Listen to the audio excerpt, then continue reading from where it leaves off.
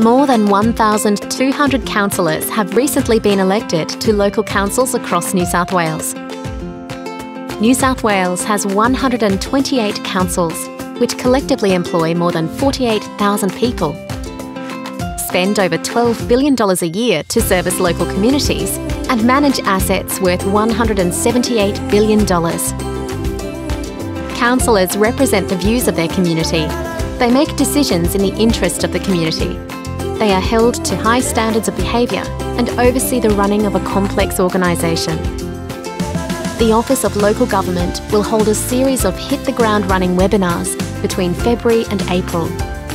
These webinars will cover key elements of a councillor's role and responsibilities, including financial management, the code of conduct, working together, and strategic planning. There is also a comprehensive councillor handbook. We have also introduced mandatory training for all councillors and mayors in New South Wales.